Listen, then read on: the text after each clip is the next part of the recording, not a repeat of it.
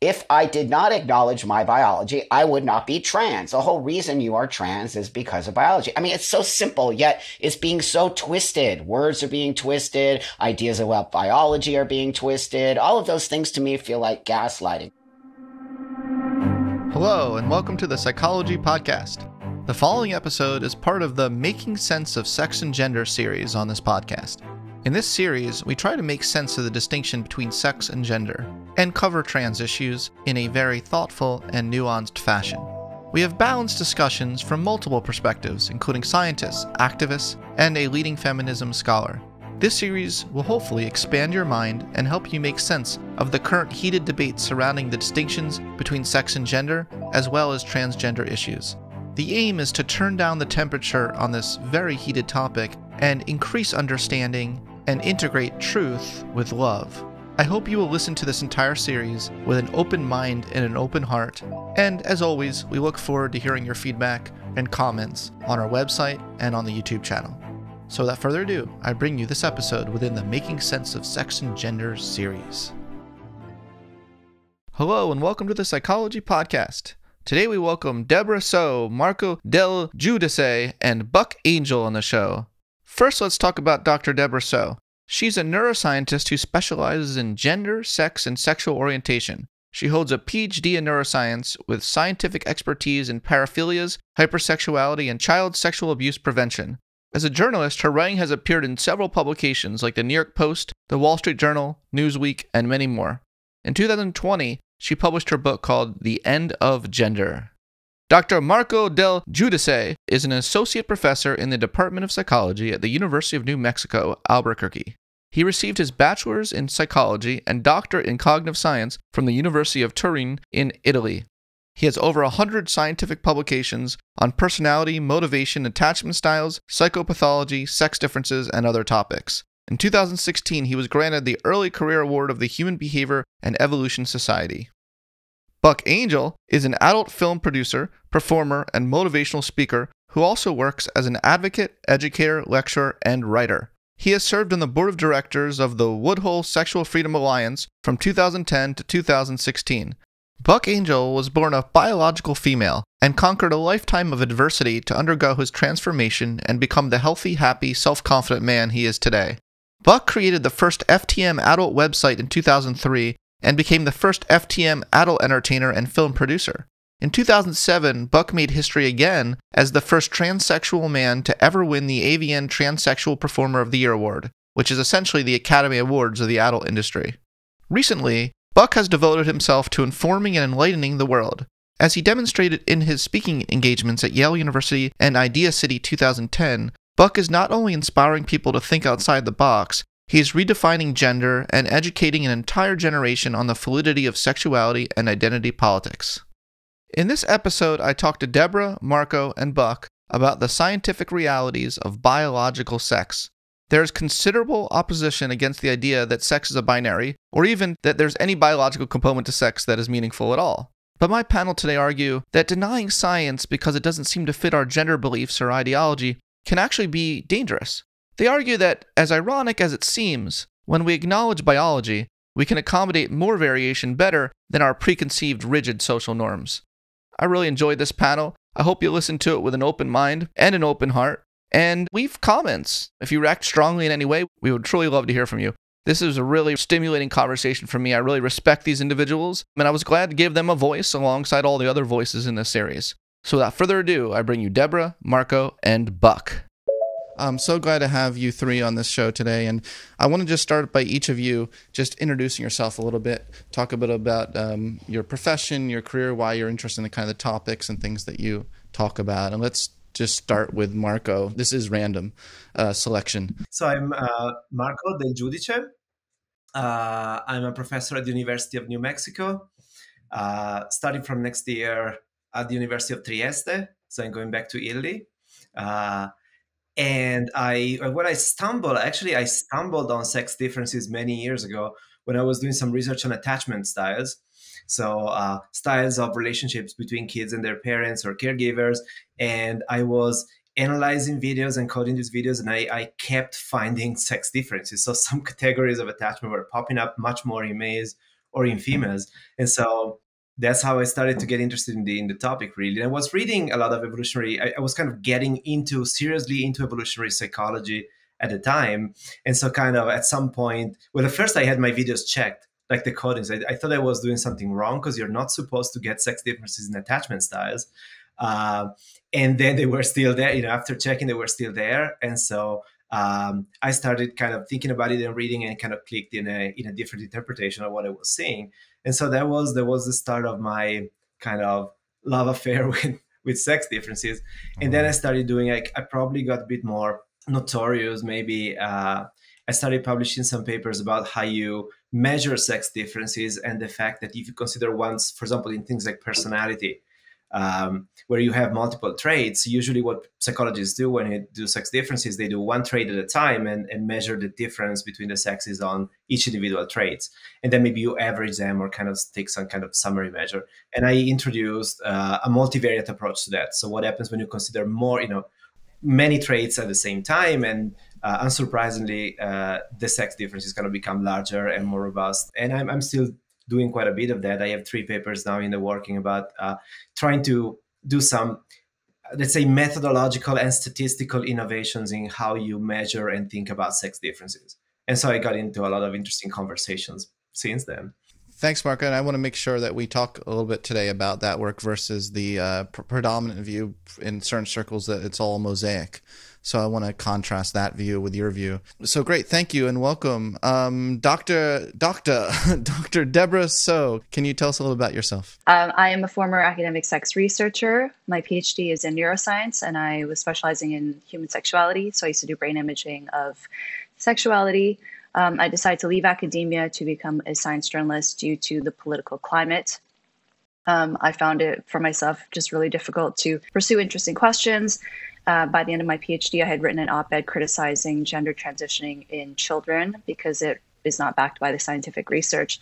And I knew that by doing so, I would have to leave academia because basically I'd be blacklisted. So I work as a journalist now. My first book, The End of Gender, came out with Simon & Schuster. It debunks 9 myths that are commonly held about gender identity in our society, taking a scientific approach.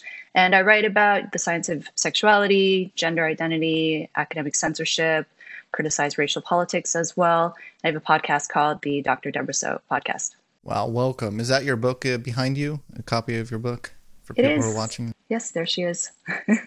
Excellent.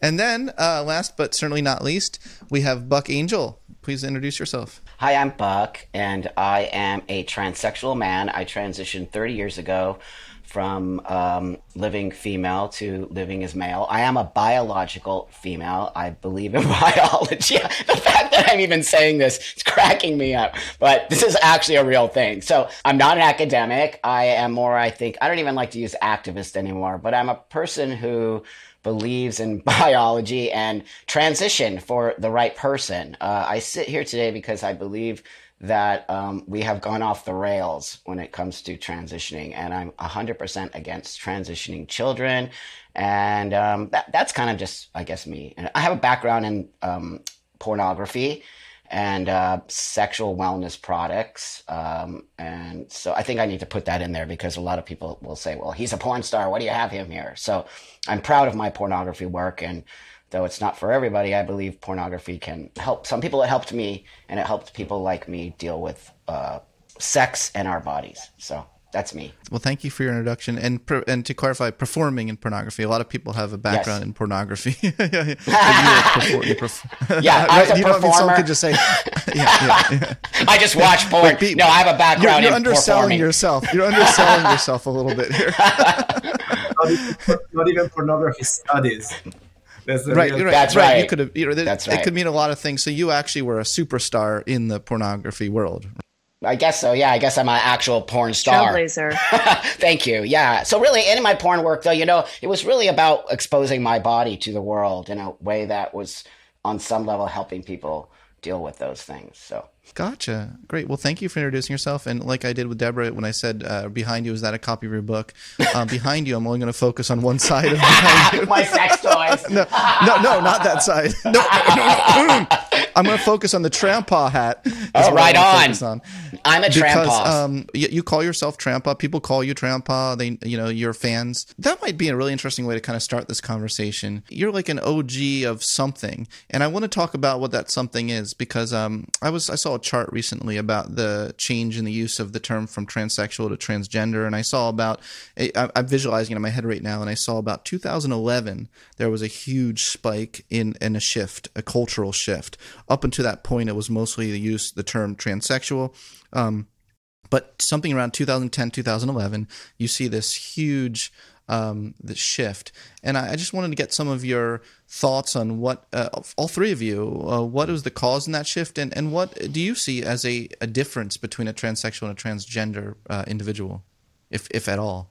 Yeah, it's a great question because I get the question all the time. And as you all know, I do identify as a transsexual, not transgender. And so for me, the reason I keep the word transsexual attached to me is because I believe transsexual is a specific 100%, no variation, none of that. It's specifically a person who has been diagnosed from an actual therapist or medical professional with the diagnosis of gender dysphoria, which I have. And it's somebody who wants to live in the binary space. And so for myself, I was born female and I wanted to live in a male space. And so for transsexual people, we really do make an effort to what we call pass as a man and a woman and live in the binary space and just become that and have surgeries and medical intervention to emulate as much as we can that particular sex that we wish we were born as. It's real simple. Where today transgender has become an umbrella term that has excluded the word transsexual and is now open to anybody's interpretation of what they think or feel or have, or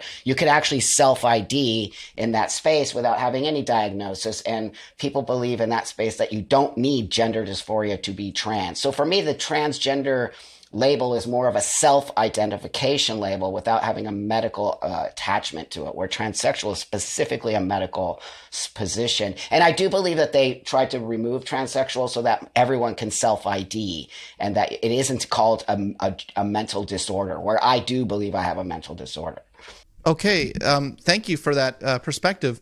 I don't see too many of you around, to be honest, that are outspoken and saying, no, like transsexual is what I am, not transgender. And so you're in a very unique space. You must feel like in some ways you're constantly going up against a cultural current in some ways. And the way I see it, and I think this, and tell me what you all think about this, but when you feel such a mismatch between your body and your psychology in terms of your gender, one route is to prioritize the psychology, and another route is to prioritize the biology. You're holding on to the biology when it seems like the culture today is, and especially since that trend in 2011, is sending the message to everyone that we should prioritize the psychology over everything else.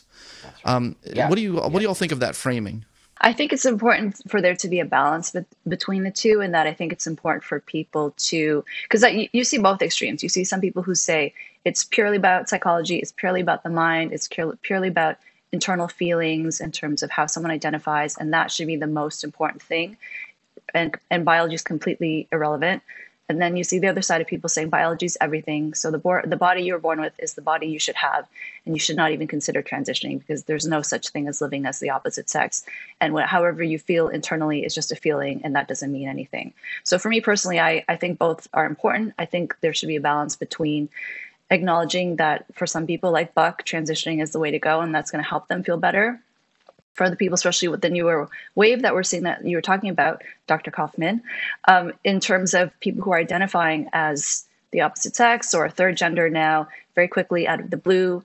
I think this is very much more of a social contagion. It's more about what's happening culturally, and it's about maybe internal distress that they have that they are attributing to their gender when it may or may not actually have anything to do with identity. So I think a good clinician, and I say this as someone who doesn't do clinical work anymore, but I think a good clinician will take both of those into consideration when deciding what someone's treatment pathway is, and making that pathway very much specific to that person's needs, as opposed to taking a sweeping approach. Because what we are seeing now is that people are just saying across the board, however someone feels is what should be taken at face value. Right. Yeah. And Marco, I'm going to bring you into this conversation because you taught me something about this topic that I found very important in my understanding of this and the nuance of it. You taught me that the trans is an umbrella for actually multiple, sometimes quite different mechanisms or sources or varieties of trans. We can't lump it all into the same phenomenon. That's something you taught me. So can you maybe bring that perspective in a little bit? So I'm kind of a bit cautious here because this is really not kind of my area. Okay. So of course, I mean, dealing with sex differences, I kind of happen to, and I'm friends with people who actually are in this area as researchers. So I try not to stray too much. I appreciate that scientific caution. I think it's kind of obvious if you look at the pathways that people take, kind of that take them to at some point, let's say, I mean, it depends what the endpoint is, right? Because if endpoint is, let's say, taking hormones or surgery, that's kind of one thing. If the endpoint is just self-identifying in a way that kind of doesn't match your biological sex or whatever, it's also different. It's more, there's more pathways leading to that. But I think it's pretty obvious that it's not like one thing. If you're thinking about what does it mean to be transgender, is actually multiple things, and people get there for multiple reasons, and it's bit different for males and females. It's different between different kind of decades. Of course, I mean, what you see happening now is you have people who don't match the template of people who were like the typical, say, a transgender from say even 10 or 20 years ago. One accent I can put on this is that just by let's say shifting the conversation toward more, let's say, psychological and subjective right points of view. So from away from this had not been happening just about transsexuals to transgender to, but it's been happening in psychology in general, from sexual differences to gender differences to now something more and more kind of in a haze of meaning, in which meanings are kind of more fluid and harder to pin down. And so I think that's deliberate in a sense, because if it helps kind of muddy the waters a little bit, and also maintain, if you, let's say, from an activist perspective, right, and not just one activist, but there's a galaxy of activists with also multiple agendas, having words and meanings that are kind of shifting and kind of hard to pin down is actually is a resource, because you can, so for example, just let's feminism, for example, which is not the same thing as, say, transgender kind of more activism, has had a complicated relationship with biology, and even within what I see as trans activists, there's different perspective on biology, and some people kind of embrace at least bits and pieces of it. Some people kind of reject it as oppressive constructs and stuff. And so because at different times or dealing with different topics, people seem to kind of altern, embrace or reject different pieces of biology. Let's say it actually is a plus to have meanings that are not fixed and kind of very, very liquid. Let's say it's actually a plus, because you never kind of you can never be pinned down to your definition and to something stable. And so, for example, that's the area I know better. Talking about sex differences, I mean, people used to talk about sex differences until pretty much the 60s and 70s, or sexual differences or stuff like that. And then gender became a term that was adopted pretty enthusiastically by feminist scholars, right? And the idea there was to introduce this kind of very a clean separation between what's the domain of the body and biology, where maybe we have this kind of binary males and females and all this kind of nasty hormones and stuff, from the realm of behavior and psychology and personality, whatever, cognitive abilities, identity, what people like to do, how they present, so forth, with the idea that part is essentially mostly a social construction.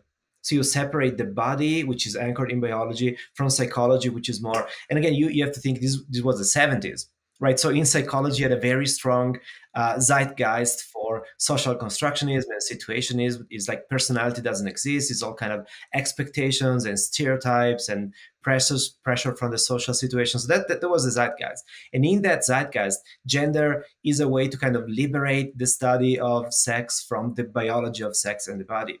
But of course, then you run into other issues because you can't really sustain the dichotomy, because a lot of the traits that have to do with, say, personality, education, and behavior turn out not to be really disconnected from the body biology as people kind of thought. And so it gets really messy. It gets messy. And now if you're going to talk, I know you're going to talk to Anne Fossa Sterling soon, and she's been one of the people within the feminist scholarship arguing that we should kind of stop talking about sex and gender as separate and kind of put them together into Sex gender. /gender. Sex gender.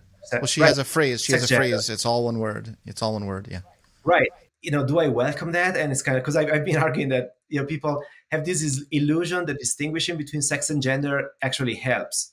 But the way these terms are defined many times actually confuses things even more. It doesn't really help for clarity as much as people think. And so the reason I don't quite welcome this further move to this sex gender concept is that now you're basically, so here's the way it went. You have this binary sex, more or less, and then maybe it's not that binary because you bring in intersex conditions and all sorts of things we can talk about. Probably we're going to talk about this more later, but basically it's not, something at least rooted in biology. And then you have gender, which is kind of disconnected from biology and is free floating, kind of, lots of social construction and stereotypes and roles. And then now by reconnecting them, I see that as in part as a move to take what's left of biological sex and make it conceptually as fluid and airy and kind of undefined as gender has become. So I don't see that a move to ground gender into something a bit more biologically realistic, but a move to take what's left of sex and just dissolve it forever into this kind of multidimensional non-binary.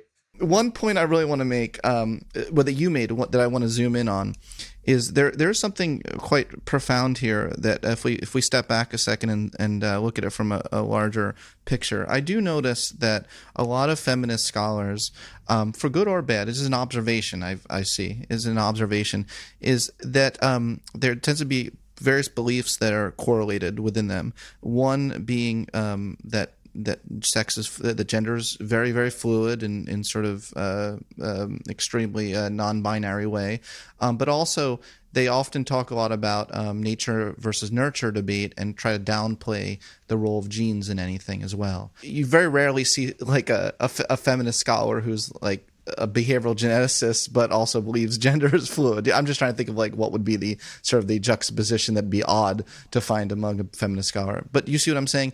There tends to be an overarching disdain for the idea that we can have unchangeable biology at all. And I'm curious, first of all, why? Like, why is the G word so scary, genes, when, as Steven Pinker has often made the point, which I really like, would we want to live in a world where we were 100% determined by our environment? That sounds horrible. Like, isn't there something good to be unchanging within you? I would say there is something good, right? Maybe I should just pause there and say, well, can you all kind of defend for me the value of biology?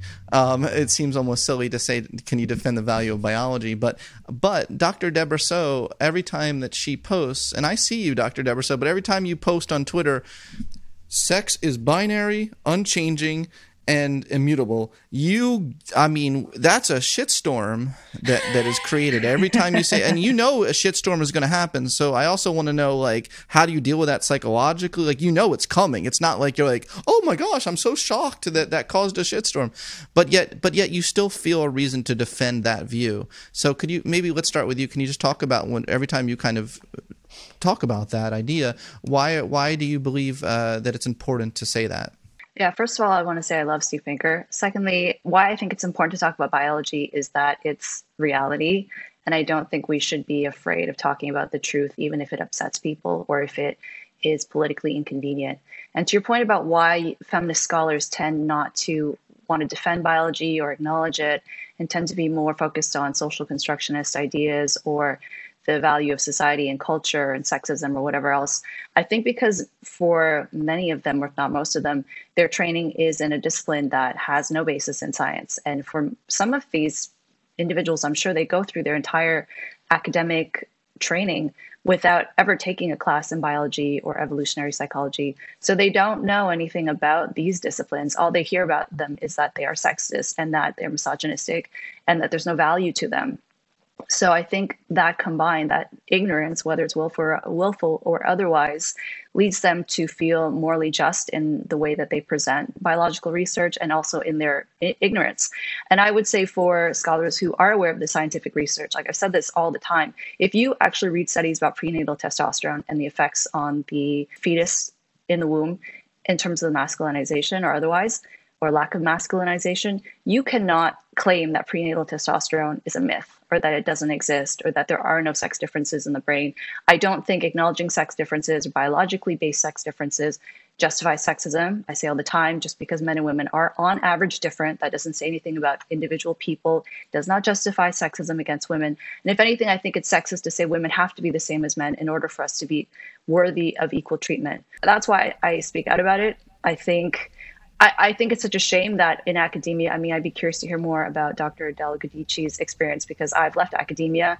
I imagine it's probably very difficult to do this type of work if you do want to speak to any sex differences at all. And then because people think immediately you're suspect if you're interested, like, why would you want to study that? You must be a sexist person. And then if you actually show that these sex differences exist, they have to be socially constructed. If they're not, then you are a sexist. So yeah, and I'm just honestly used to the criticism at this point because when people get upset about something, it's always internalized misogyny or you are, what else is there? I mean, transphobic is like TERF. Basically You're a every day I TERF. get called transphobic. TERF. But they can't actually come back with any relevant criticism because I'm totally open to that. But it's always about, you hate women, you're X, Y, Z. And if anything, I think it's actually more harmful to women and patronizing to say that we are not in control of our own decisions and that the only reason we make the decisions we do, say with the sex ratio in STEM disciplines, science, math, and technology, engineering, that's due to sexism and women being criticized unfairly by men and not wanting to be in these situations that make them uncomfortable. I'm thinking, doesn't that make women sound like we are, weak and pathetic instead of saying, yeah, sometimes you experience sexism, not always, but if you're really interested and you're passionate, like I have a PhD in neuroscience. And I just think it's when I listen to these scholars speak, they treat women like, and they're terrifying girls into not going into these disciplines also, but they treat women like we're so weak and that we're not capable of making our own decisions and that we're completely dependent on men's approval or men's support in order for us to be successful. I see Buck nodding there. Because I just love her. I just love Debra. She's such a badass. Oh, I love you No, too. because you're so straight on. It's just so beautiful to hear the common sense that comes out of your mouth. And that's why she gets shut down. Buck, I saw a tweet that you wrote, which just dovetails very much with what Dr. Soder said. You wrote, "It is transphobic to deny biology." I thought that was a fascinating tweet. Could you unpack that for us a little bit? Because you don't often, that's not a sentence you often hear, right? Well, not, and Dr. Debra just stated, you have to be really solid in your beliefs and not be sort of scared of the gaslighting and the pile on because you believe in reality. And so for me, it's really about my space, right? I'm not here to speak for the transgender community. I never have and I never will. I'm here to speak for what this did for me as a person and how it really was so instrumental in me being sitting here today and why I became a success in so many avenues of my life was 100% transitioning to live as a male. Now, that being said, if I did not acknowledge my biology, I would not be trans. The whole reason you are trans is because of biology. I mean, it's so simple, yet it's being so twisted. Words are being twisted. Ideas about biology are being twisted. All of those things to me feel like gaslighting. Like, that's not real. What are you talking about? And even to me, when Dr. Debra speaks, it feels like she's being gaslit constantly about her own way of actual real scientific facts. So when I talk about biology, I talk about it because it's important to me, number one, because of health reasons. So if my biology was not attached to me, right? And I can tell you this from I can show you many examples of why my biology was so important because, I am being a biological female. I have a female body. I have, reproductive system, which is what a female has. And by injecting testosterone into the female body, it disrupted so many health problems down in that space of the reproductive system that if I didn't talk about it or the doctor didn't know about it, how are they going to say they saved my life? Because they knew that I was a biological female. And this is one of the biggest arguments I have for this nonsense that's coming out of the transgender sort of, I call it an ideology, because trans is not an identity choice. Trans is a medical condition. And that's where I run, butt heads with the community, because I believe this is a mental disorder and it does have everything to do with biology. And if we deny our biology, not only are we denying our transness, but we're also denying our own health and how we move forward in the world when we're injecting cross-sex hormones that don't belong. This testosterone does not belong naturally in my body, because if it did, why am I injecting it? So, that's why I say things like that. It pushes against this new narrative that says biology doesn't matter. It's a social construct. Gender is this. All of these things that actually go completely against everything I am and have been and why I transitioned. Well, thanks for presenting your perspective. Both you, Buck, and you, Dr. Soh, have both said things that there are some listeners, their head has exploded. Saying the combination of both of you saying trans is a mental disorder and it's a social contagion, which Dr. Soh said would be enough for someone to completely explode. So let me play devil's advocate then, because I know there's someone, I think it's good to steel man things, right?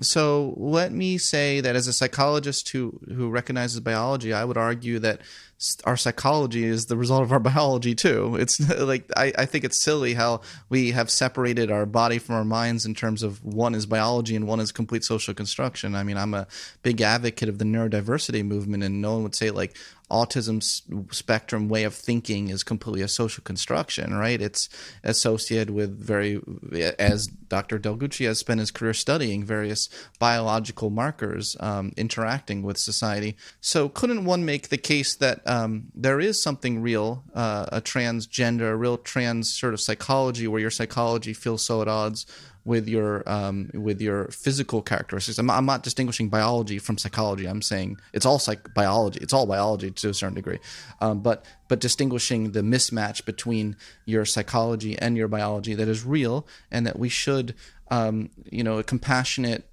just society is one that recognizes that and helps people, and maybe even normalizes in a way. And this is maybe where Trampa really disagrees, because I'm not there yet where I say every instance of that mismatch with psychology is a mental disorder. I'm not there yet. I personally wouldn't make that argument. I think we have to kind of look at it a case by case basis in a lot of ways. So just playing devil's advocate, wouldn't you say there's a space for helping people with that mismatch, helping them change their psychology in ways that make them feel most self-actualized, like they're living their best life? Like, what's wrong with that? Nothing is wrong with that. What I sort of advocate for is maybe there's something else going on there. Maybe it's not transness. Maybe it's a different kind of thing that's happening. Maybe a body dysphoria. Maybe things are happening. We are not addressing other mental health issues. We are just saying, oh, well, you just feel trans, you're trans. That is not fair. That is not fair not only to trans people, but to that person, because we've taken mental health out of the equation. And when you take mental health and you just say anyone who says they're trans, you now have what we have today, which, pardon my language, a shit show. And we have a huge amount. Whether or not anyone out there tries to push against me on this is a fact. We have a large amount of detransitioners. And that's happening because these detransitioners were not addressed in their mental health. And they'll even tell you that. So yeah, mental health is definitely a part of what's happening here. But mental health is a huge spectrum. It's not just X, Y, and Z. And just because you're autistic does not make you trans. Now that's a narrative. You're autistic, you're trans. I think that's unfair to autistic people as well. So that's why I think really understanding diagnosis and understanding mental health care and how important it is, seeing what's going on with this kid, what's happening here, social contagion. I believe in social contagion. I see it happening every day. It's easy to lure a kid into something. We all want to belong to something. The goal of treatment should be about helping someone feel better, not to simply just give them treatment for the sake of it or because it's going to get you social accolades. And like Buck is saying, there's so many detransitioners who I don't doubt that they were struggling legitimately with something that was very distressing, emotionally difficult. The way that I talk about this, and I was so worried for a long time that the things I was saying about this newer wave of young people who are transitioning very quickly, that I was wrong. And when I listened to their stories, I would say, especially for those born female, almost every single one of them seemed to have a history of sexual trauma that has not been addressed. And so when you mask over that with these other solutions, at the end of the day, that trauma is still going to be there. And that solution is not going to actually help them feel better. So when they do come out on the other side living as a man or a third gender or however they identify, they are not, and third gender, I say in quotations, I don't believe there's such a thing as a third gender, but they're going to still be dealing with that trauma. And so I think it really is doing a disservice. It has to be something that, for someone like Buck, as I mentioned, obviously he's thriving, he's much happier, and it's helped him. But I think that is part of, and maybe Buck, you can talk to this because I know we've talked about this before. It's had to do with an appropriate and effective assessment process and time and asking questions and ruling things out, as opposed to simply saying, whatever you want, we're going to give it to you. This is what I'm hearing. I'm going to reflect the mirror back. You let me know if this summary statement I just wrote down, it really agrees with both of your views. It seems like you're saying trans activism has prevented us from helping people who need help, perhaps in a different way than the activists say they need help. 100%. I will say that. Yeah. Why when I joined this today, I said I'm not an activist because I believe that even that word has been hijacked on some level. Activism helps create positive change on some level. And, what they're doing to me is hijacking a whole movement in order for themselves. The trans community has become me, me, me. If you listen to it, just take pieces out of it, you'll see it's me, me, me. That's not where I come from. Community is about us. And about all of us. And it's a very diverse community. We aren't all the same. We don't transition a lot for the same reason. But that being said, mental health care has been actually removed from transition. You have affirmation therapy. That is not therapy. That is just saying, okay, kiddo, you said you're trans. Right on. Here you go. How is that therapy? That's just telling a kid they're right. And that's dangerous. And we're seeing the dangers of that really coming back on us now. And my community is actually really upsetting because they're not speaking up about it. They all know. Don't think that people don't know in this community. They know damn right. I'm one of the only, besides Blair White and a couple of other of us, we're the only ones who are like, hey, wait a minute here. And that gets us into a lot of trouble. And that scares me. The fact that people in my own community cannot stand up against what we see because they all see it. And here we sit today arguing if biology is real. I'm in shock about it and upset by it.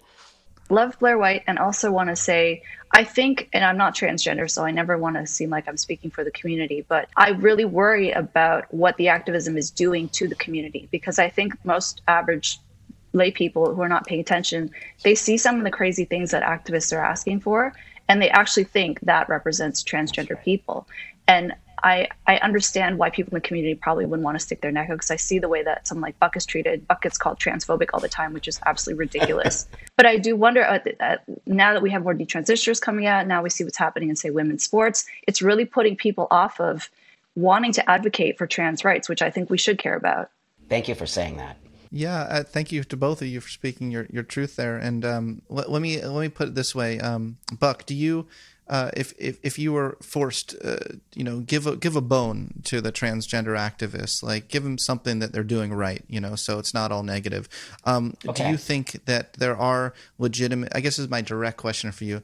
Do you acknowledge there are legitimate cases within the transgender community that are not reduced to mental illness or narcissism, but where changing pronouns and the various other psychological and maybe even physical alterations are very helpful to those individuals? Well, I'm going to say, I would say so, but I would say that that's not like me. And that's why we need to distinguish. There's differences within the trans, and why I call myself a transsexual. Today, trans is a self-ID'd space in any way. And if that helps you and it makes you feel like you're solid in your space and you're an adult making that choice, I have nothing to say about that at all, because that's an adult making the choice. But the problem for me is that now we're pushing this sort of space onto young people who aren't in a position to make those life-changing choices.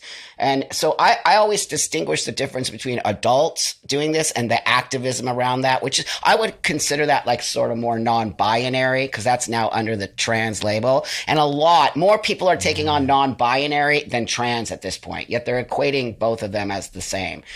But that's all, again, if it makes you feel better, if you're moving through the world better. And I really feel like it's part of this sort of, it's a community. Everyone wants to be part of a community. So it feels like these people are creating this sort of a community that is not what I am. And that's why I keep reiterating, it is so important to understand the difference between somebody who acknowledges this as a mental disorder, which I do, and people who don't acknowledge it as a mental disorder, but consider, if you think you're trans, you're trans. You have to see, everyone needs to see the difference of, that's what the activism today is about. It's about self-IDing. It's about creating a non-binary space. It's like trying to get rid of biology, and that doesn't work for me.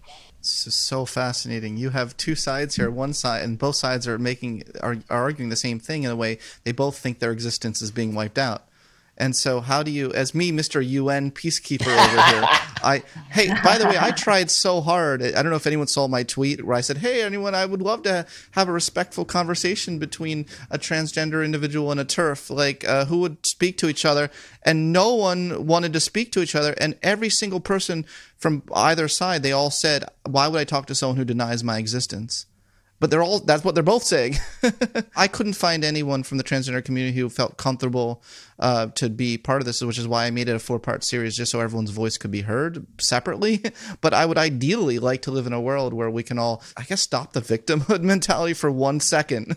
Can I speak to that, my friend? Yeah, I put myself in positions to speak to the opponents. You know that I get asked to be on all kinds of places where I don't necessarily align with the way they think. They hate me. I go on a lot of shows where people actually hate me. They don't think I'm existent.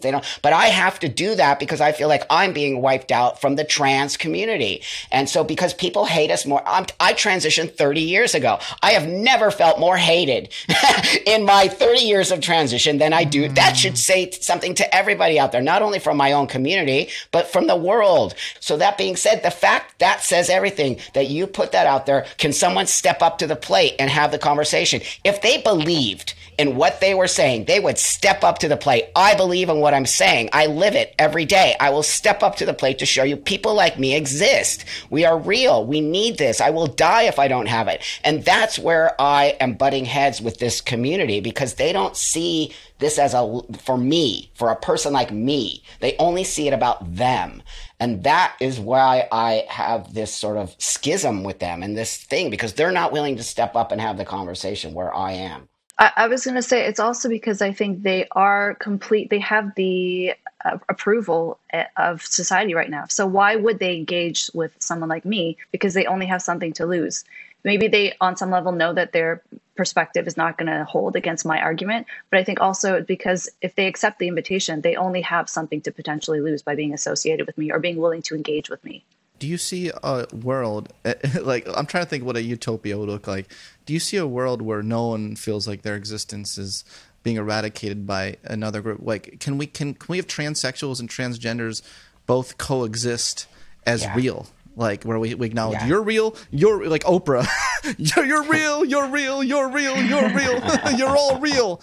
Like, what if I got an Oprah mindset about this? Like, can we live in is that even possible? It just feels like every time I try to unite, or every time I try to have people listen to each other's perspectives, I'm the enemy.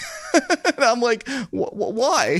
Why do we have to live in that world? Can't be in the middle. Yeah, you can't be in the middle. You can't. These days, it seems like you can't. That's a good point. I think my prediction is that, of course, there will always be, and I don't even like to use the word transsexual. Like, I respect Buck's decision because obviously that's how you identify and that's your life. But for people who've medically transitioned, I think there will always be people who medically transition. I think this newer trend, this trendiness of the non-binary, the third gender, the gender fluid, etc. I think that is right now a thing that has to do with youth. It has to do with trying to get clout and attention and fit in.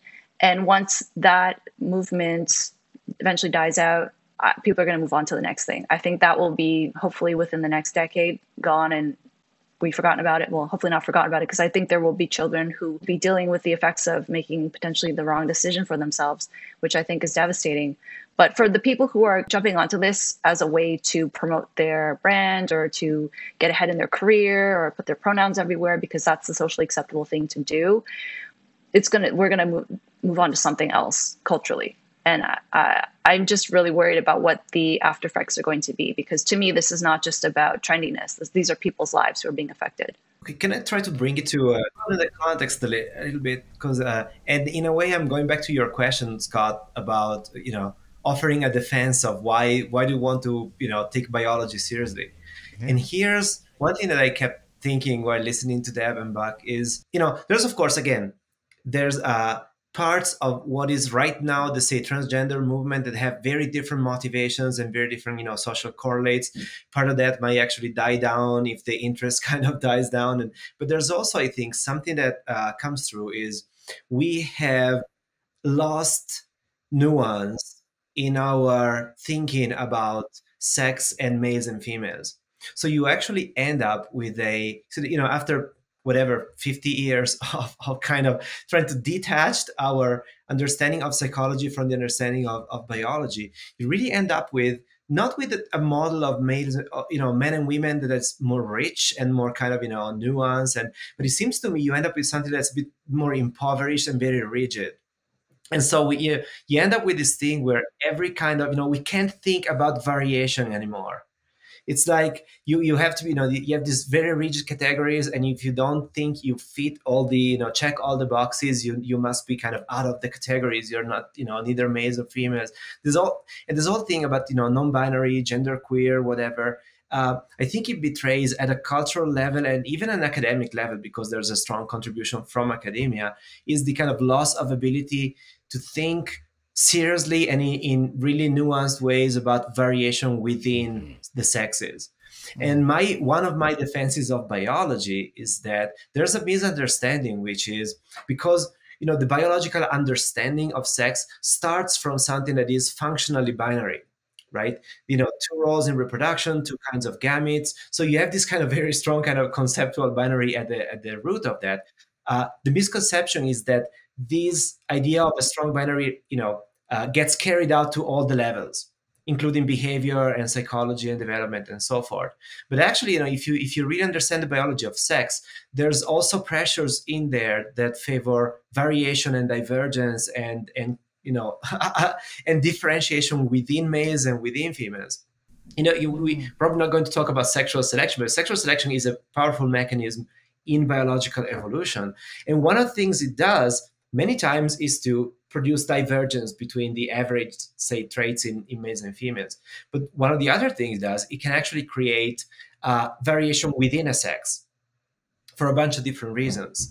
And so this idea that thinking biologically about sex puts everything into very rigid box where there's no variation, and all the variation and interest and differences come from the culture, say culture or learning or whatever. I think that's a fundamental misconception. If that's one of my most powerful defenses of biology. Actually, taking biology seriously and not as the cartoon version of it helps you not just thinking about sex in a more kind of categorical terms, but actually helps you deal with variation in a way that's more nuanced, more interesting, and I think more personally meaningful for a lot of people than a purely social constructionist perspective on that. There was some mentions of autism here and there, right? And yes. That's one of the topics I've published a little bit on. I've been trying to take an evolutionary perspective to autistic traits, so the autism spectrum.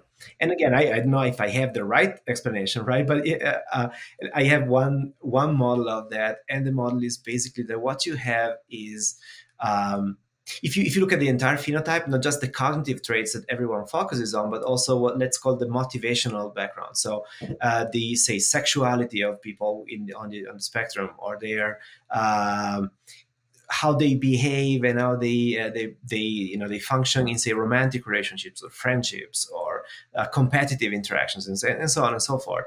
And you try to explain this kind of together. I think. So my hypothesis is that this could be a kind of male biased strategy in a biological sense that actually fits into the fact in our species we have a lot of parental investment also from fathers.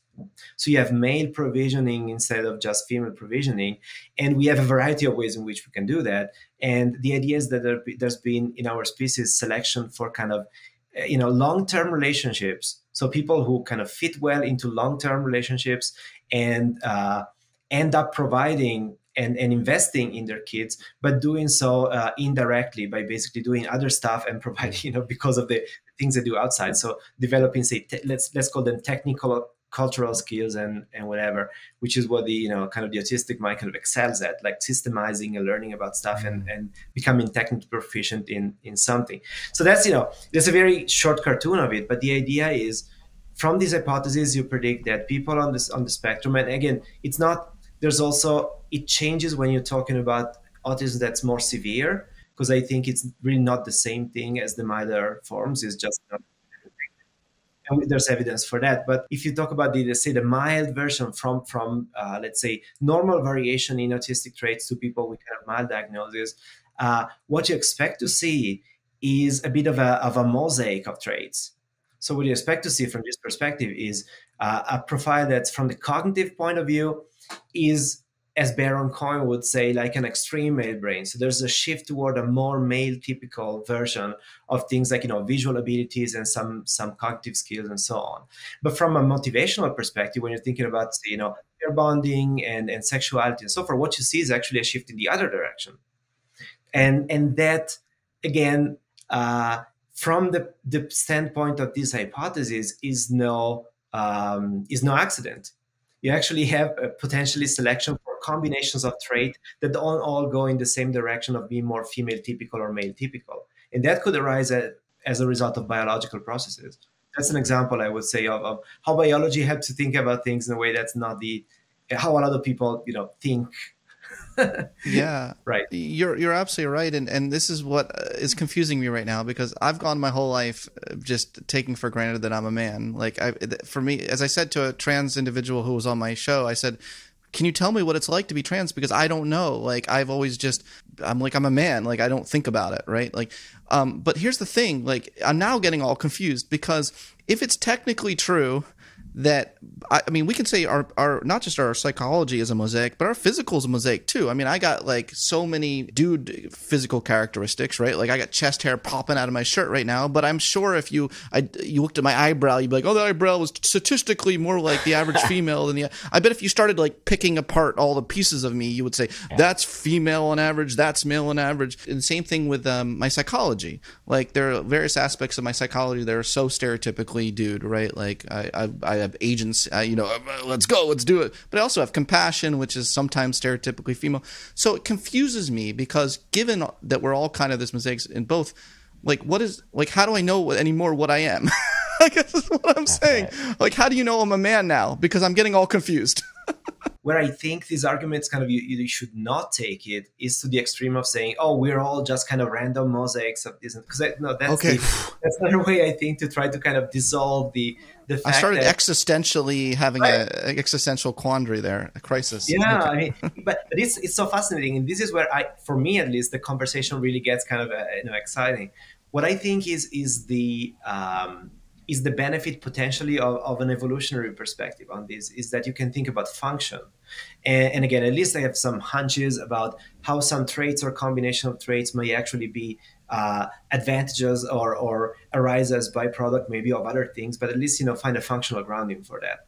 And if you do that, I think you will find that some, let's say, constellations, for example, of personality are better understood as mosaics, in a sense, from a masculinity, femininity perspective. So you actually have some, and in other cases, not so much. And at the same time, statistically, and not just statistically, but also functionally, you see that for most people, the traits tend to go together in a certain way. So you don't want to, I think there's a balance, again, to be found between acknowledging what are the big statistical trends, but not just looking at them only as statistical trends. Also try to understand what's the functional base. So there's meaning there. It's not random. There's a reason why some traits tend to go together with others.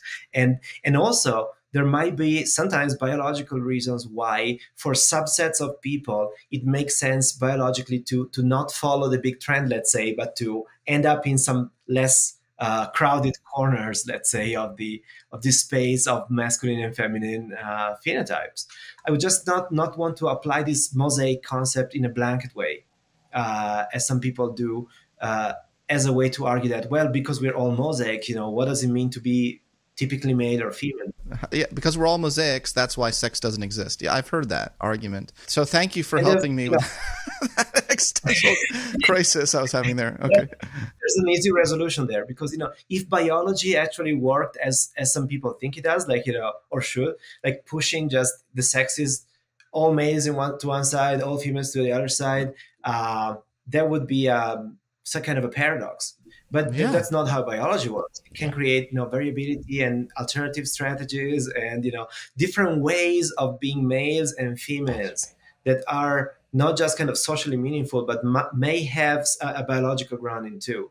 And when you get to that point, you really have to parse things carefully, and you can't just have a simple catch-all, solution of all your questions. If that's the case, then this is the million-dollar question. Is there room for psychology to be part of that? That's really the million-dollar question, because when I ask the chat AI, what is a woman, because I was curious what the artificial intelligence machine would answer it, their answer was that it's either biology, an adult woman based on their physical characteristics, or it's their gender identity. They're leaving a more expansive definition that it's like it could be anything, right? That's my million-dollar question there is like, yes, if we are expanding our notion of what it means, do we allow for gender identity to be one valid answer? That's really the question on the table here, isn't it? Yeah. Speaking to that, I am very concerned about how the definition of woman is being changed, because we're seeing more and more, it's not adult human female, it's not based on gametes, it's based on identity. And if you can change the definition of woman, what else can you change the definition of? I think this is only the start of something else that's going to continue going on and is potentially very destructive to society. Give me a fear that you have. Give me something that you think would be ridiculous. Like just even, you probably already think this is ridiculous. Something you think even more ridiculous if we went down that road. Yeah. I think it speaks to this larger theme of science denial, in that if we can change the definitions of things based on people petitioning for it, then why do we have to pay attention to evidence or data? Why can't we just make things up based on how we feel or what we think a good social outcome would be? And so with, say, I think the denial of sex differences, the denial of biology with regard to gender dysphoria, we're seeing this happen in real time, and I don't think this is going to be the end of it. And also to piggyback on that, I wonder why it's only about women. Why are we not changing the definition of man?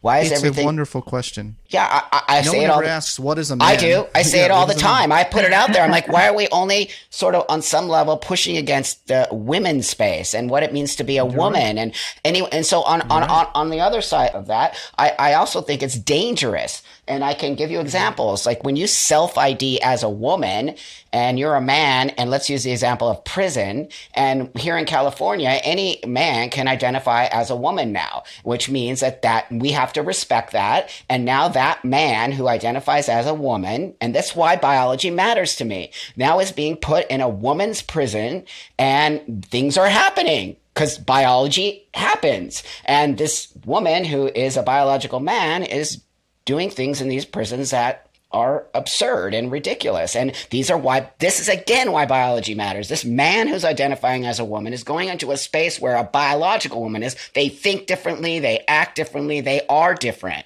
And rapes are happening, bad things are happening. So, for me, I'm not academic, so I'm not speaking in those terms or that way. I'm speaking in a more sort of my own observation as a transsexual. Your personal experience as well. Yeah, my real life experiences. And I don't care if a man wants to identify as a woman, go right ahead. But respect women when you do that. And they're not. I'm going to just say it here. They're not. They're doing this. That's why they're trying to dismantle what a woman is. Because when you dismantle what a woman is, anyone can be a woman. And that's just not true. And why we need to distinguish the difference between a trans woman and a woman. And I say it all the time. It's like they're not the same. They'll never be the same. And so also I want to talk about this idea of children know who they are. What happened to gender nonconforming? What happened to getting rid of gender stereotypes? Now, if a little kid says, they're a boy, we're immediately medicalizing them, putting them on all these drugs and having surgeries. And anyone who goes against me on this, I will debate you to the end. They are giving children surgeries, and they are doing hormone blockers and cross-sex hormones on 16-year-old kids are kids. 15. I know a 13-year-old who actually had top surgery. So these are the things that are really disturbing to me, because we are pushing young people into this, again, binary space, when all I hear on this message from this community is non-binary, binary isn't real. Yet, why are you doing that to children then? Why are you immediately shoving them into a binary space because they said they're a boy or a girl? So what was told to me in another interview I did, which is part of this series, from a trans non-binary individual, they said that there's nothing automatic about it when a kid says they want surgery. That it's very, very, they take it very seriously. Not true. There's a whole team of people. I'm saying I want their voice to just be heard for 1 second, because I can't bring you all together. I'm trying to think of people's voices to bring in. I'm trying here, folks. I'm trying. Yeah, I apologize. I just get very upset about the lies. They're actual lies. I interviewed detransitioners. Right. I don't think anyone's denying that they don't exist, but that it's not automatic, surely. It's not like a 12-year-old walks into the doctor's station and says, please remove my breasts, and they immediately do it, right?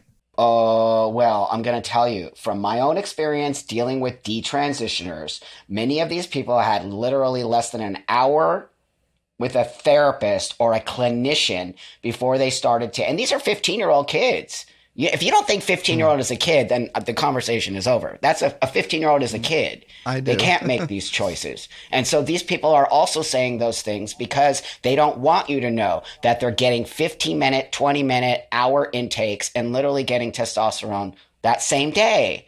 So that's just the start of the process. And then if they have they can go to there is an actual person in Florida who's doing top surgeries on minors and sometimes doesn't even ask for the parental consent.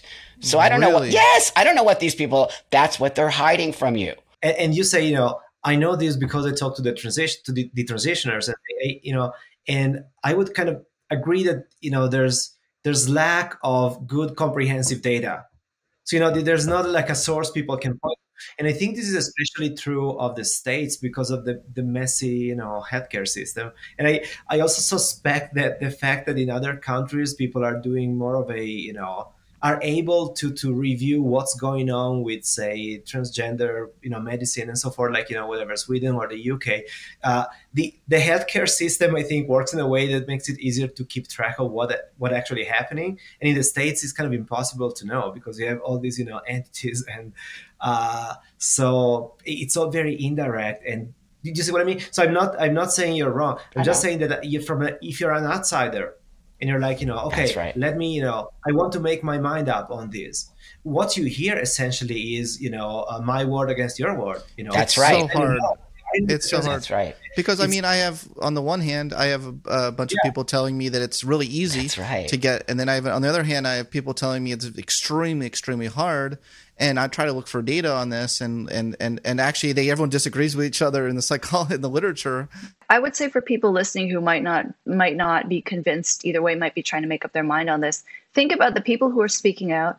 What is their incentive to speak out? What do they have to gain or lose? So you have the people who say that, oh, this is a very long, drawn out process. It's very cautious. No one's being rushed through. What do they have to lose by saying that? I mean, they're coming from a place of probably wanting to protect access to care for trans people, which I think should be something that we are supportive of, appropriate care, not rushing people through. But then you see the detransitioners who get completely ripped apart for speaking up about their own personal experiences. What do they have to gain from speaking out about this? You have to weigh the two and really ask yourself. I feel on one side, they're protecting a narrative, and the other side, they're trying to speak truth to something that's really happening. Yeah, and it sounds like equally, you can have multiple people trying to come from a good place, and it sounds like you all are coming from a good place too, and they're coming from, or at least intentions, right? Like you're trying to protect children children. And in their view, they're trying to protect children too, right? I think most of the voices on various sides, I don't think there's that many evil people. Maybe I'm being too optimistic here, but I think people are seeing it a different way. Now, Buck maybe Buck might disagree with that. They're denying science, though, when they're in their form of so-called protecting children. They're denying the scientific research on desistance. They're denying the scientific research on rapid onset gender dysphoria. They're denying the studies on detransitioners showing that these young people are detransitioning very soon after making the decision to live as a third gender or as male. So I agree with you. I think we should be having a conversation. And I do think most people hopefully are coming from a good place. But when you are actively shutting down voices and silencing people, to me, that's not acceptable, especially when it is coming from a place of actually having numbers and data to support your argument. Yeah, look, I agree with that. And my friend Jesse Single has just beautifully, I think, talked about the nuance of this in a way showing that there are really serious concerns here that should be taken seriously. That does pain me when I see activism shut down the truth. So I can take a stand on that one. I only want people to have what I have. I would never not want somebody to transition who doesn't need it. What I want is a safety system. I went through a safety system, right? I went through a whole thing to get where I am today. Never looked back, ever. Made this choice as an adult, have made my life so amazing. Transition is amazing for people who actually need it. We don't have a safety system. We have a sloppy medical system that I really feel is sort of using the trans community in a way that on some level experimentation, on some level money. And what you said, Marco, is it's so messy here. We don't have we're not even like documenting what's going on here. On top of that, why do I get shut down from the trans community when I just want to have a conversation? All I want is for this to be safe. That's all I want. Yet I get constantly shut down. I get constantly called a transphobe, a TERF. I'm a bootlicker. I mean, how dare people say that to me? I've been in this community for a long. Yes, it's sick what they meaning that like I'm siding with the wrong people. If they really cared, they would hear all sides to the story and they would hear everything because I care. And it's not that I want to shut down medical. I want medical to be tightened up. I want us to understand what's going on here. I don't want kids to be rushed through a system. When you rush, this isn't a rush. This should never be a rush. This is something slow, methodical. Maybe even you can get the person out of it. I don't want to be trans. I wish to God I was born a man, but I'm not, and I have to fix it. That being said, why are we not helping these people get out of that disorder? Instead, we're like literally shoving them back in the disorder. I thought mental health care was to help people sort of acclimate, do things, even possibly move them forward throughout to get them out of that situation. I don't see that. I see this desire to create this transgender space so big and so powerful. Again, not my area. So talking about, the issues with treatment, I just got to listen to, to Buck and maybe Deb, she has more ground in there. Let me kind of go back to a theme that I kind of found it interesting and kind of let it go. This theme of identity. I would be fascinated. I would love to hear what people think about the way identity is kind of used in relation to sex, gender, and so forth. Because it's let me tell you why. So first thing, I think there's a mixing up of two issues, and one is people getting to use this kind of self-identification or this kind of identity, self-construction or self-certification, let's say, of identity, right, in an instrumental way. So the idea that you can, you want to go to women's prison, and so you self-identify. So, but that's very kind of instrumental and obviously kind of insincere and so on.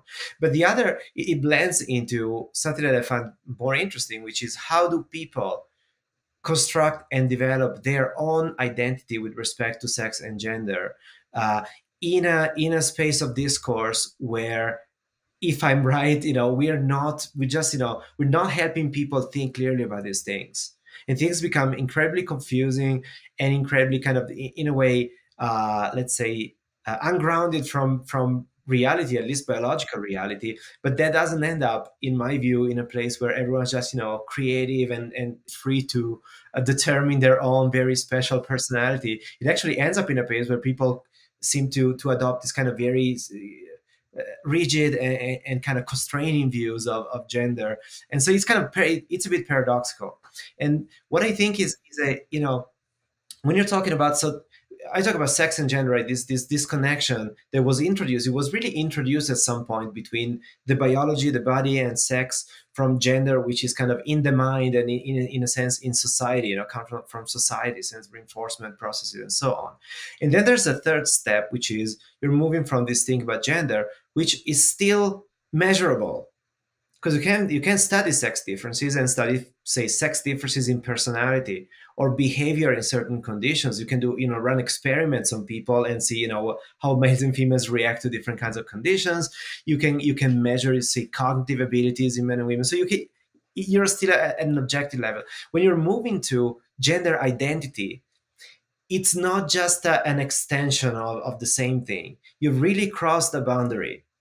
Because do you see what I mean? So because you're in the realm now, when in two ways. One is you're really entering a place where it seems to be all about subjective, the subjective perspective. You're kind of cut all ties to even what's kind of measurable and objective and consensual. And on the other hand, I don't know if I agree with that, but right. But that's what I think it would be interesting to know how everyone is thinking about this. And then identity is so fascinating because it really is, that's one place where I think everyone agrees or should agree if they agree with me. Social construction really is a thing, right? There's a really big jump in the way we develop our identities of construction. And one example, let's say you stop drinking and you have problems with drinking, and then you stop drinking. What are you? Mm-hmm. Right? Are you a person who had a problem, a drinking problem, and now you recovered?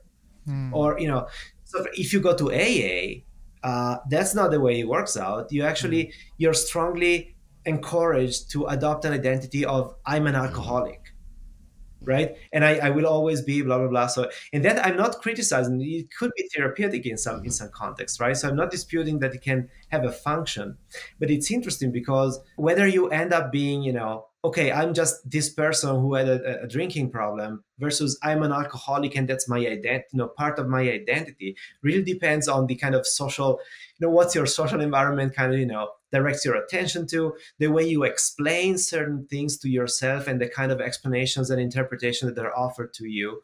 And I think, porn addiction. I'm friends with some people who do research on some people argue that's not a thing, by the way. Wait, that's like David Lay. Yeah, I would say.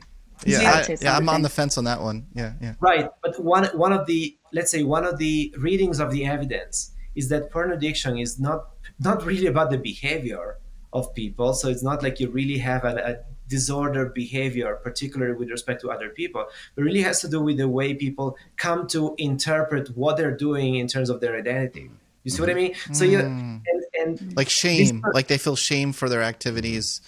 Whereas the ones it could be a bunch of different things, but there's a construction process at the end of which you're saying, I'm a porn addict, or I'm an alcoholic. I'm a sinner, or maybe that sounds like an identity I never want to adopt. I'm a porn addict. Like even if I am a porn addict, I don't want that to be my identity. What I would say to that, because I studied hypersexuality before and so-called porn addiction, and I want to acknowledge that definitely excessive porn use exists, problematic porn use exists. There are some people who use porn to the point of it negatively affecting their day-to-day life, impairing their work, their relationships. That is real. But is it an addiction or is it a poor coping skill? And if you actually talk to these individuals, like I agree, I think there's an aspect for some people who use it as an identity, because when you say that to other people, they immediately understand what you're referring to some extent. And I think it also shifts the responsibility to say, this is a problem, as opposed to these are potentially bad choices I am making in terms of my day-to-day life. So I don't think we should shame people who struggle with pornography. I think definitely like good treatment, same thing with anything, good treatment is very important. And I think there should be less shame around talking about it for people who do talk about their issues. I applaud them. I think that must take a lot of courage, because obviously there is a lot of shame and stigma around talking about that. But again, it's about going to the evidence and doing it in a way that is not political is not about appealing to particular activist groups or whomever. It's about really trying to figure out what is this about, regardless of whom it might anger. And I just go back to Buck's earlier point about prisons. As someone who's worked with sex offenders, many of the people who are advocating for self-ID policies, I imagine they have probably never sat down face-to-face with a sex offender. Because if you have, you know that this is a completely different type of person that you're dealing with. You cannot take anything that they say at face value. And especially not when, if they are convicted on a rape, you do not put them in a place where they potentially have access to more victims. So it's just beyond me that this is happening. And in terms of why we are talking about the definition of woman as opposed to what is a man, I always just say to people, look at who's advocating for this, and that will tell you why. There you go. So that's right. You're making some really good points about cases where there's queer potential violations. But do you all agree that it's perfectly fine for children and adults to change their pronoun if they want to? Do you see any problem with like more innocuous things? It doesn't infringe on the rights of others, but it's validating their own inner experience. Well, that I feel like there needs to be a little nuance attached to that, because some of the stuff I'm sort of reading and hearing about is that if we don't sort of socially transition these kids, they'll grow out of their dysphoric space, right? Now, that being said, I was raised in that space of male. You know, I was a tomboy. My parents called me, you know, Buck. I was, you know, that way. And on some level that would be considered social transitioning, right? So I can't say that I'm 100% sure. Again, I always go to the kids, you know, that's sort of my focus today, and me being in these spaces. And when adults want to do things, I just, you know what, come on, you can do what you want. I really do feel... Right, like who cares if a 50-year-old decides they want to be a different pronoun? I don't care what they do, to be honest with you. I'm sad if they make mistakes medically, but I don't really care. So I'm wondering if we do give this sort of space to children. And I live in California, and California is implementing many things in the school systems and, you know, in the younger school systems that I disagree with. And so I wonder if letting a kid who's 10 or 11 sort of be a he or a she, is that social transitioning, or is that just playing around with, you know, their gender space? And, you know, so I'm kind of stuck. I'll be honest, I am stuck on that with kids, because again, I just want kids to be free and do whatever they need to do, and hopefully they'll just grow up and be okay with themselves. But, you know, so to just like put these stamps of male and female on them when they might feel or be born the other way, feels sort of we're pushing them into a space. But on a sense, I don't understand a 10-year-old taking on the non-binary. There are 10-year-olds taking on non-binary now. And I wonder to myself if that's dangerous. I start having problem with this kind of stuff when what you're doing more or less consciously is introducing false explanations. Right. Yeah. So it's that what really bothers me when you say introducing, you know, let's say you can change your pronouns. Can you change, you know, it's not the thing itself that bothers me. Is when by doing that, you're kind of introducing a whole way of thinking about what it means to be, say, male and female and so forth. That is false. That's where I start having. So to take the porn addiction, and again, I'm not taking a stand on the evidence because I'm not that familiar, but I think it's just an interesting example. And of course, my intention was not to shame anyone with, you know, problems. We know. You're not trying to shame people. That's a perfect example, because in that case, we feel we can and should have a debate about whether people who say I'm a porn addict actually are porn addicts or not. You know, that's your identification with a certain thing, but we're debating, does it make sense to say that? Because it matters. Because if we say, you know, because we could say, okay, well, what if some people want to say they're porn addicts? You know, good for them.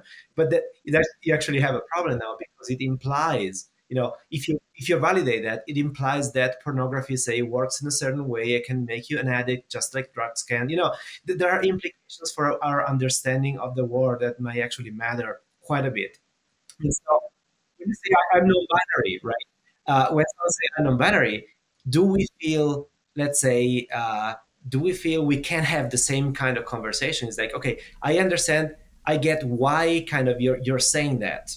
Yes. But does it make sense to say that what you're interpreting as being non-binary actually is being do you see what I mean? So I do. Asymmetry, though. But the other side, would say that you're privileging physical characteristics over psychology as the truth.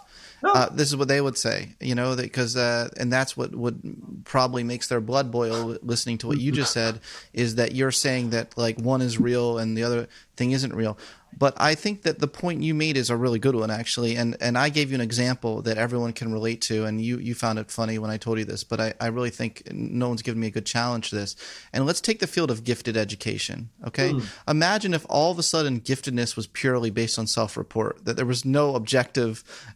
Do you know what I mean? Like suddenly, like any child can just show up to the school and be like, I'm a gifted student, like I deserve special resources and everything. Like we'd be like, maybe like there is something that can be scientifically needs to be measured here, that you are going to actually benefit from those resources in some way. But I would almost not be surprised if educators would be like, sure, if you identify as gifted, you are gifted. That's We're going right. to totally, maybe we're going to totally support you. Because education programs. Well, you're right, because we're seeing a trend towards gifted education programs are being cut because there's not a high representation of African Americans in gifted education programs. So instead of believing in African Americans that they're capable of excellence at all, they're just cutting the programs. And I don't think that's the right message we need to be sending to African Americans children. Is like, anyway, we need to believe in people.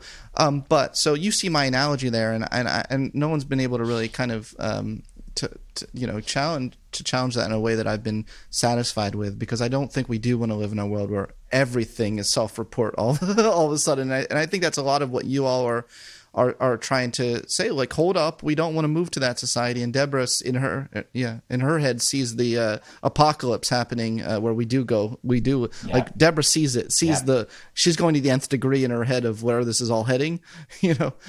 I know. Can I just speak to one point? I think Buck and I, this may be the only point in which we have a different opinion in terms of the social transitioning of kids. In that research has shown that for kids who socially transition, they are more likely to go on to persisting in their gender dysphoria. So I agree with you, Buck. I don't think kids should be tied to gender stereotypes. I think let kids play with the toys they want, have the friends they want. And an ideal situation when this issue was less political, less politicized, you could let a child live however they wanted and use whatever pronouns and whatever. Let the child eventually decide how they want to live. But nowadays, I hear from parents all the time, if you have a little boy, say, who's even slightly feminine, everybody wants to jump on that and say, oh, you must really be a girl. Are you a girl? Have you thought about being a girl? And talk to the parents about it. It's like, these are children. Kids say all types of crazy things. They want to experiment, and give them that freedom and space instead of wanting to make this something so concrete. And especially with the so-called non-binary children, I think this is just creating more confusion for these kids, because no, there's no such thing as non-binary. And children need their parents to say to them, you know what, if you have a boy who puts on a wig, he's not now a girl, or he's not somewhere in between male and female. He's still a boy just wearing a wig. Otherwise, they don't have any understanding of gender and the fact that gender is permanent to for the most part, right? Except for the, 6 in 1,000 people who are transgender in adulthood. And then also with regards to pronouns, I think adults should be able to identify how they want. They, them, I'm not a fan of just because it's not scientific.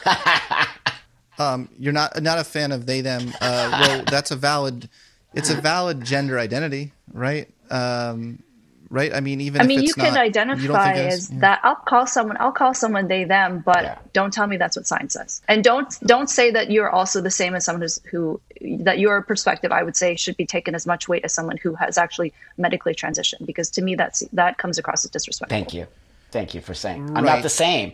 I'm not the same as a non-binary, yet now we're put under we're completely, you can just put us side to side, beside each other. There is no way we are the same. We're not the same. Problem for me with just self-IDing as non-binary, for example, I'll give you another example. We had a horrible shooting at Club Q, and all of a sudden that shooter decided, I don't know, maybe they are non-binary. I don't know. They're non-binary. Because now we don't have any basis to sort of push against somebody who shot up a bunch of people and then all of a sudden said, I'm a non-binary, they, them. And the community was like, no, they're not. They're not non-binary. They look like a man. Some of the stuff that was coming out of their mouths was so hypocritical and so contradictory. NB-phobia.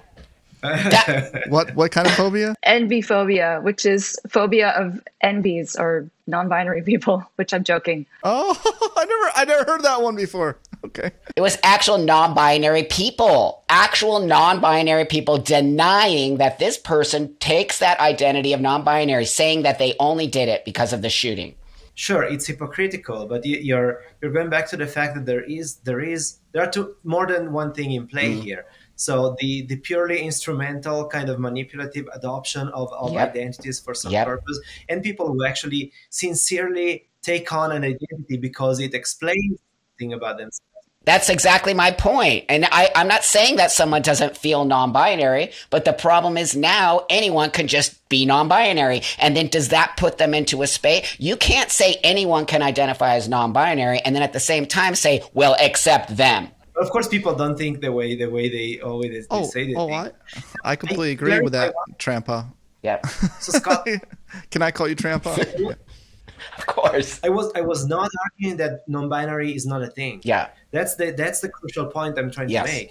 Actually, if there are people who say, genuinely identify and say, I feel I'm non-binary, I'm extremely curious to know, why they're thinking that, what they're feeling, what kind of phenomena they're referring to.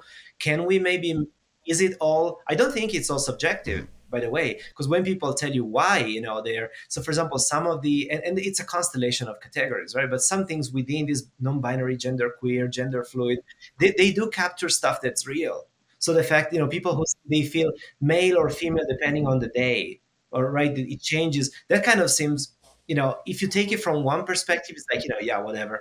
But, from a different perspective, it's true that, personality does fluctuate a bit. People do feel differently. They have hormonal fluctuations. We have, different social contexts kind of bring us different sides of our personalities in play at different times. So the phenomena can be quite real. And what my argument would be, because we don't have a shared kind of a sophisticated vocabulary for talking about this kind of variation, people end up, converging on these labels that seem to, say everything and nothing at the same time. But I'm not saying non-binary is not a thing. But as for porn addiction, we're going back to porn addiction. That is not saying it's not a thing. What she's saying is this, there's some people who actually do have some, let's say, problematic or patterns of behavior that actually make them suffer for whatever reason. So it's not like it's not real. The question is addiction the best framework to actually understand this thing?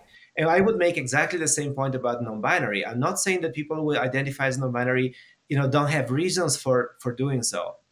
But I think we should be able to have a debate about whether non-binary from a scientific point of view is, a good description of what's going on or not. And also about whether it's actually helping people or hurting people, in the sense that is it a byproduct of being only able to think about males and females in extremely rigid terms? So whenever you feel you're kind of outside the bounds of these rigid boxes, then you feel you must be. You see what I mean? So yes. Right. So that would be my point. And again, as a biological psychologist, I would say it's not all about biology, but I would think that biology does give you some tools to sometimes make sense of these, interesting things that happen to people in relation to their sex and gender and so forth. That's why I keep saying non-binary is not trans. It's not me. It's completely my gender identity, whatever you want to call it, of being a male, never fluctuates. I don't fluctuate. One day I feel like a woman. One day I don't. I actually wanted to get rid of that. I literally shut that down. Well, I interviewed a non-binary trans person as part of this series. Yeah. And I found their perspective valuable and interesting. And that's fine, but I'm not the same as them. Yeah. I'm not the same as them, and that's why there needs. Well, I find your experience valuable too. I'm saying it's not zero sum, right? Buddy. We need to move away from they speak for me, because the non-binary people are over-speaking me constantly and saying. But you don't identify as non-binary trans, so you're not even in. I'm not even anywhere near that. Right? I'm not even anywhere. I'm binary male, walk the world as male. I don't walk the world as a trans person. Trans is my disorder that I have learned to live with, and I do not identify as trans. I identify as a man. I want to be a man, and I walk the world as a man. That is the complete opposite of what is happening on that other side, and that's what I want people to hear is that I cannot have these people representing me because I don't even agree with things that they're saying. And how can I be put under that same umbrella? Well, my friend, I hope you feel as though we represented your voice today. You did. Yeah. I just want to make a quick point. Yes. I would argue that everybody to some extent is non-binary in that, yes, we all have these fluctuations. Don't we all have, but that is not, that's not a reason to then say, I believe you. But why do we have to turn upside down this idea that gender and sex are binary? That's right. To acknowledge that there can be difference, there can be variation. I feel it's just people who want to be special. Yeah. So true. You know, Doc, I'm going to call you Debra right now. Debra, I adore you, Debra, but you can be savage. That's why I love you. Let's be honest. I say what and I know are that's thinking. why Buck. I know a lot of people love you because of that. But you can be. You remind me of like a character from one of those Quentin Tarantino films where you just like come in and like the Asian, you know. But here's the thing. Look, I say that with love. I absolutely adore you. I want to hang out with you more. No, I love you too. I really want to hang out with you more. You're super fun. But I get a little bit of facts don't care about your feelings vibe from you sometimes. And I guess I'm not there yet because I feel like on the one hand, I'm going to do two hands here. On the one hand, I do think that feelings are a particular truth. It's not generalizable truth. We can all agree on that, but it is that person's truth. And there's value in the field of psychology for studying that through qualitative methods and then various things. There's value to that. But you know, we do need to, as you make this point, that's not generalizable truth. You care a lot about science. I know you do. And you care a lot about generalizable truths, and you care a lot about, and it drives you bonkers, as it drives me bonkers too, when someone makes a statement that is clearly untrue from a generalizable point of view and they make a truth claim. That drives me bonkers too. My head explodes too. So I'm with you on that. But I am kind of like one hand, two hand about it in that way, if that makes sense.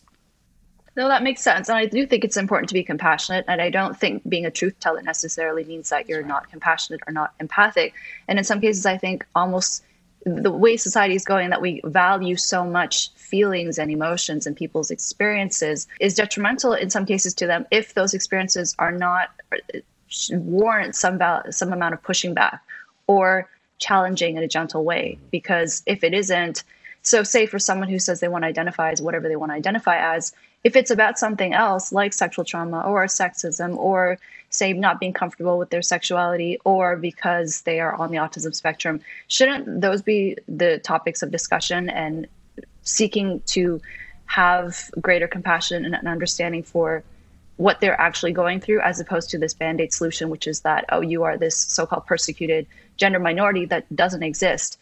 And so, especially when I see the way that, I'm going to get you in so much trouble, but I think the way that we're going and that we can't do objective studies anymore about this in academia. You just can't. I think you have to be savage in response to that, because they're otherwise not going to listen to you. Well, I don't know if we have to, you know, you take the rip the Band-Aid off approach. Like, you will tweet, look, sex is binary. it is unchangeable. But, you know, whereas I would like maybe make that point. Secondly, first I would say all, you know, subjective experiences. but that's all I'm saying. Put a little lotion on before you shove it in. Okay. Well, it works with different. Although it works with different people. I'm saying, yeah. Some people actually in defense of the blunt approach. Yeah. Okay. And okay. You know, free speech. That's why we have free speech, and I'm a proponent of free speech. Yeah. Some people actually, you know, benefit from being kind of, you know, woken up from their slumber. Well, clearly, Dr. Soh is doing something right. She has a huge following. Right, you have a lot of people that stand by you, and Trampa over here is nodding his head every time you speak. I love her. I do. I love her. You too. Yeah. So, you know, I want to be respectful of all your time today. This might be a good time to kind of end and just thank you all. So, unless did any of you want to, you like dying to say or make a point here today? No. No. We can I appreciate the conversation. Thank you so much for bringing me on. So much to all of you. Thank you so much. This was super fun. And if people disagree with things we said, like, write comments. You know, that's what the free speech is about, right? Like, we value your comments and we value your perspective as well. It's just how we live. That's called society. So anyway, thanks everyone, and have a good one.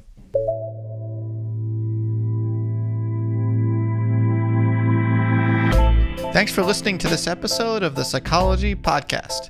If you'd like to react in some way to something you heard, I encourage you to join in the discussion at thepsychologypodcast.com or on our YouTube page, The Psychology Podcast.